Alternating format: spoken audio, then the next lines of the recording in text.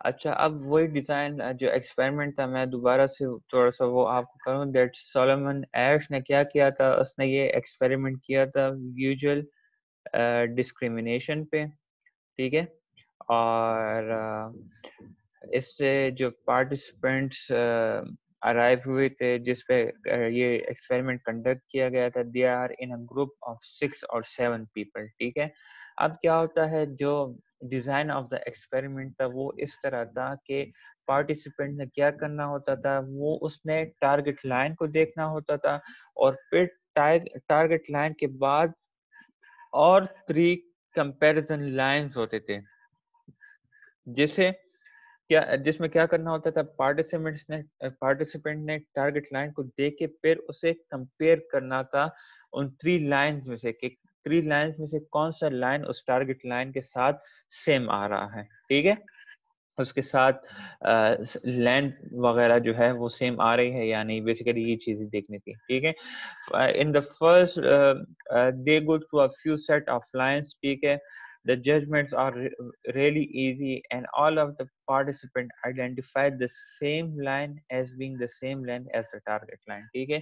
Start में तो बहुत ज्यादा इजी था, जजमेंट जो उनके थे वो बहुत ज्यादा इजी थी। They can easily identify uh, the line, the same line in the comparison line with the same length as the target line, ठीक है। टारगेट लाइन का जो लेंथ था बिल्कुल उसी तरह उन्होंने फाइंड आउट कर दिया था कंपैरिजन लाइंस में, ठीक है। बट थर्ड सेट में क्या हुआ था, the first person identifies which is clearly a wrong answer, ठीक है।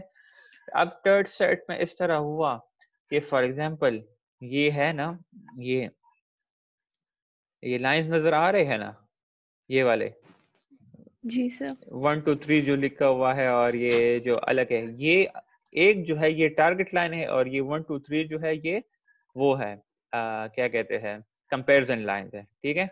तो अब क्या होता है, फॉर एग्जांपल थर्ड जो वो है क्या कहते हैं सेट में, थर्ड सेट में अब जो पार्टिसिपेंट है, फर्स्ट पार्टिसिपेंट, वो क्या करता है, वो गलत आइडेंटिफिकेशन देता है, ठीक है। इवन वो इस तरह आइडेंटिफिकेशन होती है, फॉर एग्जांपल अब ये टारगेट लाइन है, मैं जो है मुझे कहता है कि मैं गलत रिस्पॉन्ड करता हूँ, ठीक है। तो मैं कहूंगा कि टारगेट लाइन के साथ वन वन टीक है या 3 टीक है, ठीक है।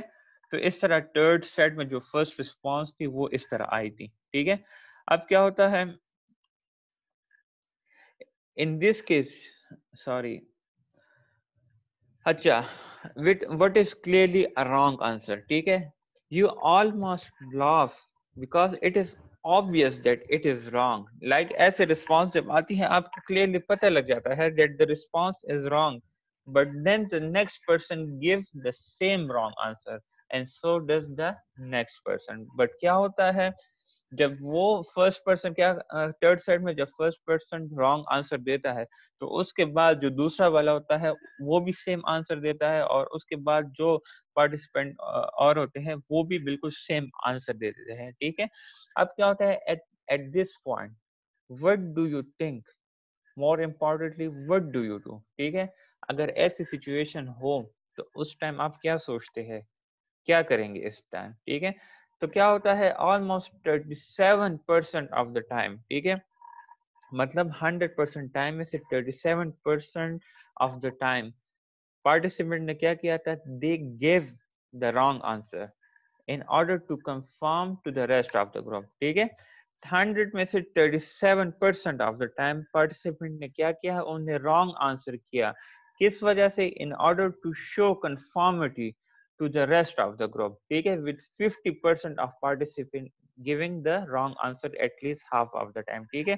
तो 100 में से 37% of the time and 50% of the participants ने क्या किया था, उन्हें wrong answer दिया था, किस लिए, जस्ट अपने ग्रुप के साथ कंफर्मिटी शो करने के लिए, ठीक है। This study revealed public conformity, ठीक है, meaning that people conform because they wanted to publicly agree with others, even though in reality they realized that their answer was incorrect, ठीक है।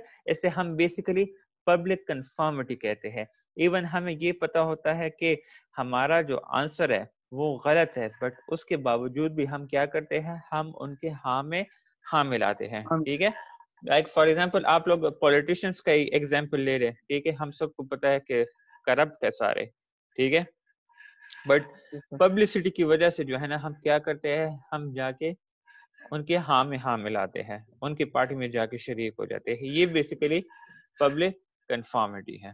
समझ आई है? सर। जी सर। ये एक्सपेरिमेंट की समझ आई है? जी सर। अच्छा, अब इसके बाद है why do people give the wrong answer then when they clearly know it is wrong? ठीक है, this study represent an attribution crisis for participant. attribution crisis कहते हैं जब हम एक चीज को दूसरे, एक चीज जो बंदे ने की होती है और उसके साथ रिलेट करने की कोशिश करते हैं, वो बेसिकली एट्रीब्यूशन हम उसे कहते हैं।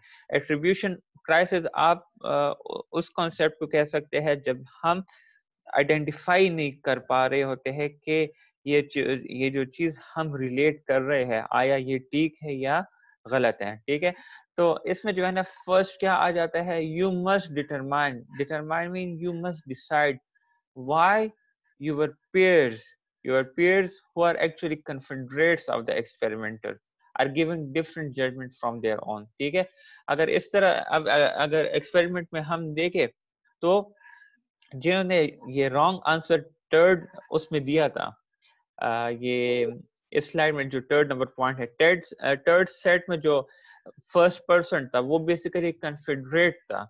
वो कन्फेडरेट क्या था, एक्सपेरिमेंटर की तरफ से उस स्टडी में काम कर रहा था, उसने इंटेंशनली गलत रिस्पांस दिया था और उस इंटेंशनल गलत रिस्पांस की वजह से और भी जाके जो है ना उसके रिस्पांस में हाँ मिलाना स्टार्ट कर लिया था। तो first you must decide why their peers who are actually confederate of the experiment are giving different judgment from their own। ठीक है, first you want to know about these things, and second they must decide whether their own dissent would imply about themselves and their peers।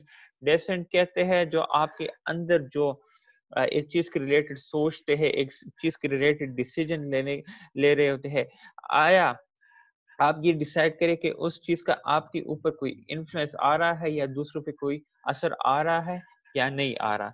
तो इस वजह से जो है ना आप किस चीज को कम कर सकते हैं, जो नॉर्मेटिव इन्फ्लुएंस आप कह सकते हैं या जो रॉन्ग आंसर का इन्फ्लुएंस आपके ऊपर आ रहा है, उस चीज को आप इजीली जाके कंट्रोल कर सकते हैं। ठीक है, अब ये जो है ये एक्सपेरिमेंट मैंने आपको ऑलरेडी नॉर्मेटिव उसमें एक्सप्लेन किया हुआ है। अच्छा, ये does group pressure increase conformity, इसमें जो है ना ये लाइंस वाले एक्सपेरिमेंट ही है और ये लाइंस वाले एक्सपेरिमेंट ऑलरेडी हमने नॉर्मेटिव इन्फ्लुएंस के साथ डिस्कस की है। ठीक है, बाकी इंशाल्लाह 8 स्लाइड्स रह गए हैं जिसमें हम factor that increase the conformity से स्टार्ट लेंगे और इसमें सारे जो फैक्टर्स हैं हम वो डिस्कस करेंगे फिर इंशाल्लाह। फिर ये पावर ऑफ माइनॉरिटी इन्फ्लुएंस और बेनिफिट्स ऑफ कंफर्मिटी है, तो ये इंशाल्लाह कल के क्लास में होंगे। कल आप लोगों के साथ क्लास किस टाइम है? वेट सर, हाँ मैं बताता हूँ सर। अच्छा, मुझे बताएं।